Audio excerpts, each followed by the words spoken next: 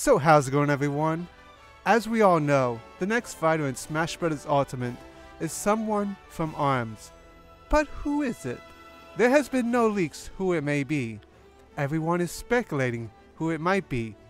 And I did some digging, as well as some personal thoughts on who it could be.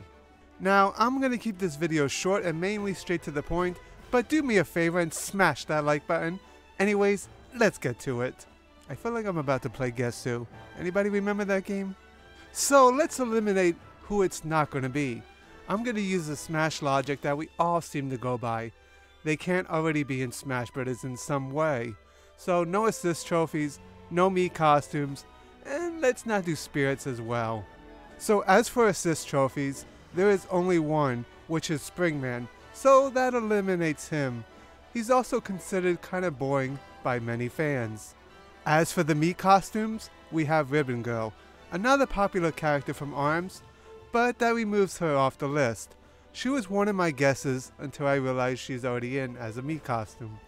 I also realized during editing for this video, we have a Mii costume for Springman. As for spirits, there's quite a few. Springman once again, Ribbon Girl, Min Min, Ninjara, and Twintelle. Also speaking about Twintelle, she uses her hair when battling, which is pretty unique, but I feel like they hinted she's not the character. During the review when showing all the ARMS characters, it says, this fighter's arms can extend. I know I may be overthinking, but maybe it could be a small hint that it's not her. Now we are just left with 10 characters.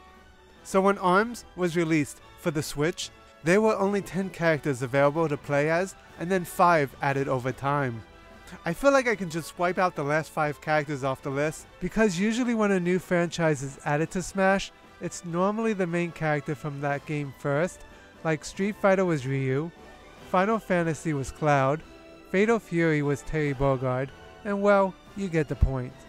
We still have 5 characters remaining: Master Mommy, Mechanica, Byte and Barq, Kid Cobra, and Helix. I'm just gonna randomly remove Master Mummy because I feel like he's not gonna fit in Smash at all.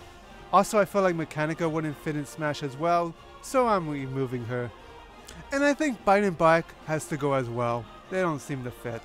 Before I continue, Sakurai once said, the characters should be fun to play as, despite how popular they are.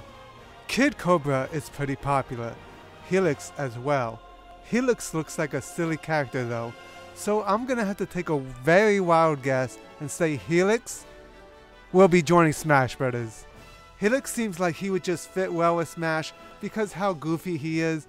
I could also see if they put him in Smash, his animations will be just fun and silly to watch. Okay, don't go away just yet. It might not be Helix after all.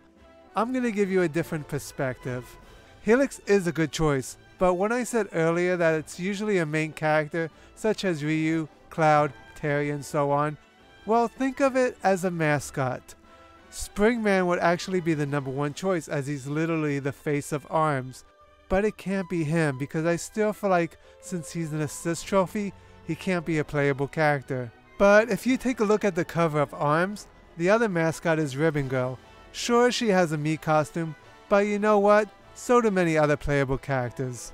Also, we haven't got a female character since Bayonetta, if you don't count alternate costumes. She is literally the face of the game besides Springman, so my actual choice for the ARMS character is Ribbon Girl. What a twist ending to this video.